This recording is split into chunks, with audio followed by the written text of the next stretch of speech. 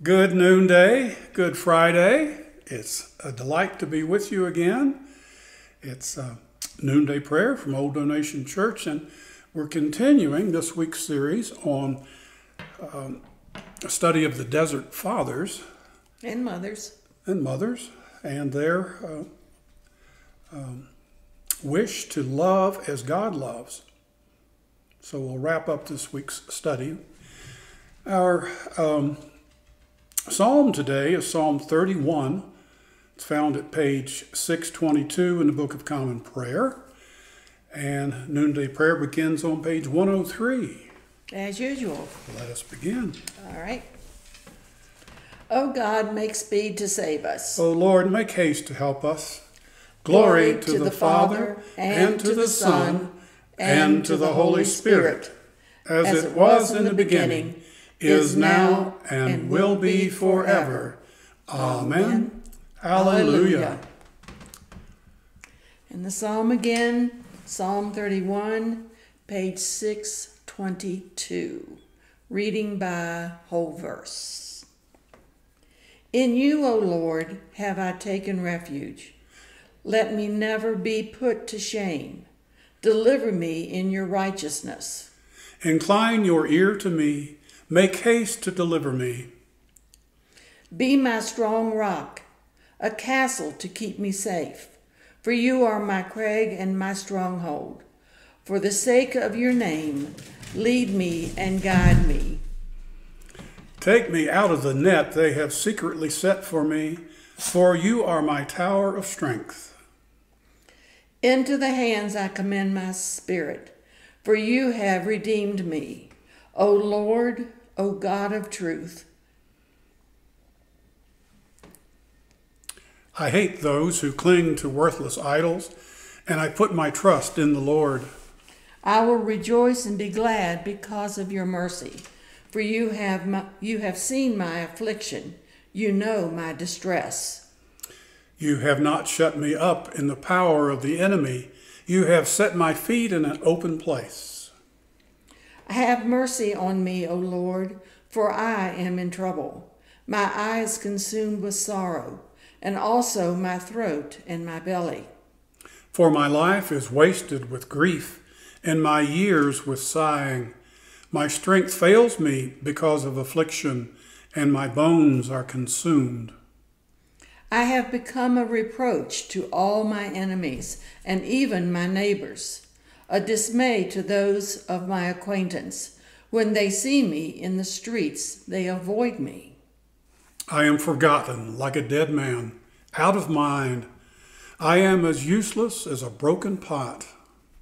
For I have heard the whispering of the crowd. Fear is all around. They put their heads together against me. They plot to take my life.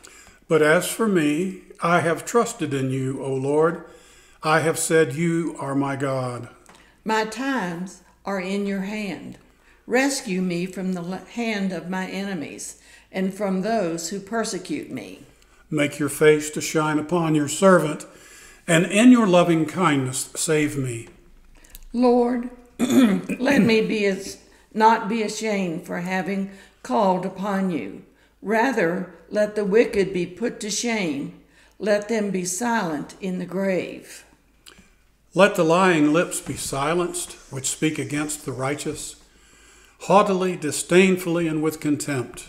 How great is your goodness, O Lord, which you have laid upon those who fear you, which you have done in the sight of all, for those who put their trust in you. You hide them in the covert of your presence from those who slaughter them. You keep them in your shelter for the strife of tongues. Blessed be the Lord, for he has shown me the wonders of his love in a besieged city. Yet I said in my alarm, I have been cut off from the sight of your eyes. Nevertheless, you heard the sound of my entreaty, and when I cried out to you.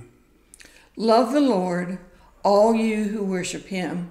The Lord protects the faithful, but repays to the full those who act haughtily. Be strong and let your heart take courage for all who wait for the Lord. Glory to the Father, and to the Son, and to the Holy Spirit, as it was in the beginning, is now, and will be forever. Amen. Our reading today comes from Acts, continues our readings of Paul's journey. Acts 13, verses 13 to 25. When Paul and his companions went into the synagogue and sat down, after the reading of the law and the prophets, the officials of the synagogue sent them a message, saying, "Brothers, if you have any word of exhortation for the people, give it." So Paul stood up and with a gesture began to speak. "You Israelites and others who fear God, listen. The God of this people, Israel, chose our ancestors and made the people great during their stay in the land of Egypt. And with uplifted arm, he led them out of it. For about 40 years, he put up with them in the wilderness. After he had destroyed 7 nations in the land of Canaan, he gave them their land as an inheritance for about 450 years. After that, he gave them judges until the time of the prophet Samuel. Then they asked for a king, and God gave them Saul, son of Kish, a man of the tribe of Benjamin, who reigned for 40 years. When he had removed Saul, he made David their king. In his testimony about him, he said, 'I have found David, son of Jesse, to be a man after my own heart, who will carry out all my wishes.' Of this man's prosperity, God has brought to Israel a Savior, Jesus, as he promised. Before his coming, John had already proclaimed a baptism of repentance to all the people of Israel. And as John was finishing his work, he said, 'What do you suppose that I am? I am not he. No, but one is coming after me. I am not worthy to untie the thong of the sandals on his feet.'" The word of the Lord. Thanks be to God. We have a special guest speaker today to wrap up our series on the Desert Fathers of To Love Like God. And so I turn you over to dear Father Bob. Thanks, Fred and Mary. We've been having a good time this week with Roberta Bondi's conversations on prayer and love with the early church, with the Desert Fathers and Mothers. Remember yesterday we talked about living with others as a way for the Desert Fathers and Mothers to grow in their relationship with God, because to love God means we also have to love each other, even those that we find hard to love. And so we talked about their methods and the practices that they used, which allowed them to learn how to love each other well. As we learned, life with others for them was intended to help them learn how to live with God. And their ultimate goal was union with the Holy Trinity, with God, Father, Son, and Holy Spirit. But in practice, they learned that it looks a lot like the gift of friendship. They wanted to have close, intimate relationships with not only each other, but also with God, because that had been modeled by Jesus, with his friends, like Martha, Mary, and Lazarus in Bethany, with the word that he gave to his disciples on the last night in the upper room. He said, "Now I call you friends." And they knew that God is love, but they believed against the prevailing theology, against the current thinking that God should always be high, lifted up, powerful, and therefore distant. Their God was the one born in a barn in Bethlehem, who rode donkeys, who eats with prostitutes, picks losers as disciples, and ultimately dies on a cross. This is not a distant God who is high and lifted up and therefore separated from them, rather one who walks in their midst. And so they knew that if Jesus is king, but more importantly their friend, their prayer needed to become conversational and real, just like it would with another friend. There's a story that reflected this about the great monk Abba Moses on his pilgrimage from Sudan to the Petra. And it was said that when he arranged to go, he grew tired in the course of his journey, and he said, "How will I ever find water that I need on the way through this desert?" And a voice said to him, "Go and do not worry or be anxious." So he went. When he arrived in Petra, some fathers came to see him, but he only had a small bottle of water left, but he used it all that night, cooking lentils for the fathers and the mothers who joined him in conversation. But the old man did worry. And so as they had a prayer circle for the evening, he kept going in and out of his cell and going out of the group and seemingly to argue. And he went back and forth, and they wondered, what is wrong with Abba Moses? And then all of a sudden, the heavens opened, and there was a torrent of rain which filled all the cisterns in Petra, which never happens in the midst of that desert there. They all asked him, "Moses, what were you doing? Why were you leaving our prayer circle?" And he said, "I had been anxious with God about God had sent me on this journey, and here I am with you, my friends, the servants of God, and I tried to provide hospitality, and what happens? I don't have enough water for all of you, so I went out and I argued with my friend. I told my friend, you sent me here. When will you provide what you promised to provide?" Moses learned that if in fact God is a friend, he can be transparent and honest in his conversation, which is what prayer is intended to be.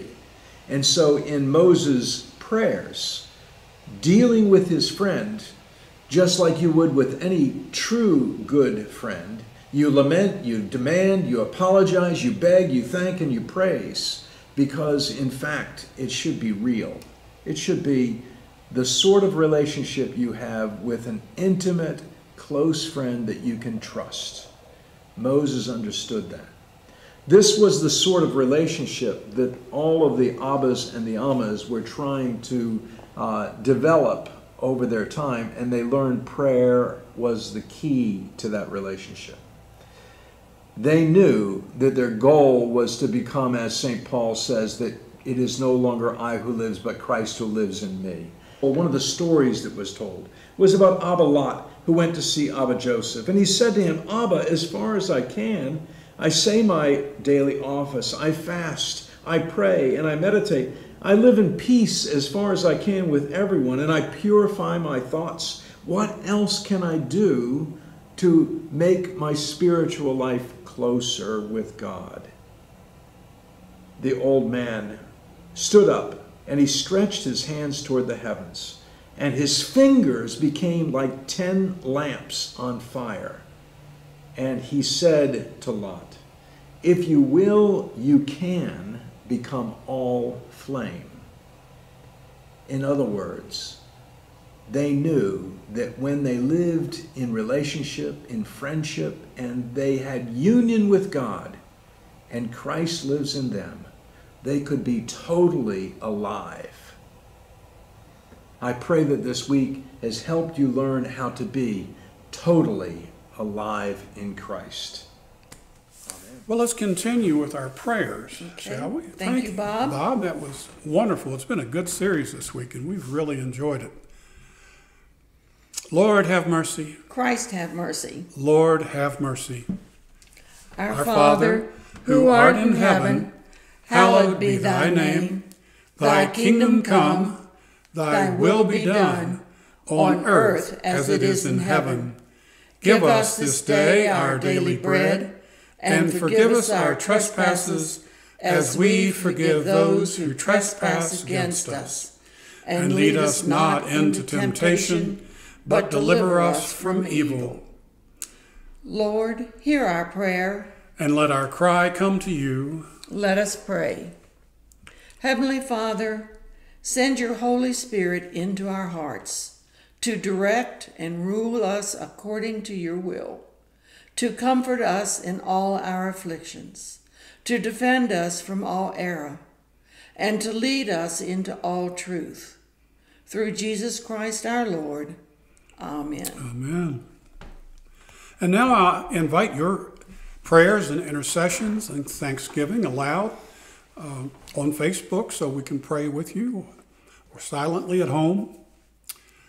We lift up those on our prayer list this week: Philip and his family, Hope, Barbara, Ethel, B.W., Hank, Steve, Susan, Zachary, Joy, Sandy, Dawn, Bella Rose, Beamer and Laura, Abigail, Jessica, Ann, Daniel, Betty, Ruth Ann, David, Donna, Sherry, Rue, Chris, Gary, Jan and Steffi, Ron Myers, Bill Thompson, Lynn Klein, Anna, Joe, Martha, Frank, Alan, and Carol. And we pray, Lord, together that our nation may end this long era of racial violence and injustice. Lord, look with compassion on the whole human family. Take away the arrogance and hatred which infect our hearts. Break down the walls that separate us. Unite us in bonds of love, and work through our struggle and confusion to accomplish your purpose on earth. We pray for the folks, victims of hurricane and wildfires, and for the fire department's rescue efforts, restoration efforts in those cases. And we pray for teachers and children going back to school, and for parents. We pray for all those medical workers and researchers looking for helps and cures, vaccinations, immunizations in the coronavirus. We pray for governors, mayors, leaders, and all who help lead our way through this pandemic. Do we have some celebrations, Mary? We do. We happen to have some birthdays today and tomorrow. Today we have Joe Lupton and Jennifer Wheaton. Happy birthday. And tomorrow, celebrating birthdays are Ed Butts, Joe Campbell, and Marianne Miller. Wow. Happy Birthday blessings to everyone. We, again, do not have any anniversaries, but if you do have one and haven't let the office know, please give us a ring. Give us a ring. We'll add you to the list and celebrate your birthdays and anniversaries together. But all those who are having birthdays, happy birthday. Happy birthday. Again, Bob, thanks for that wonderful series on the Desert Fathers. I really enjoyed it. Good. I know the folks did. We look forward to seeing you again next week. Fall has arrived for us. The first snow has fallen in the high country. And for us here on the Front Range of Colorado, we're enjoying something like 45 degrees overnight. Nice and warm in the 80s during the day, but cool enough to maybe even close the windows at night. We miss you, and we really want to get back to be with you. And so God bless you and keep you. The grace of our Lord Jesus Christ, the love of God, and the fellowship of the Holy Spirit be with us all evermore. Amen. Amen. Bye.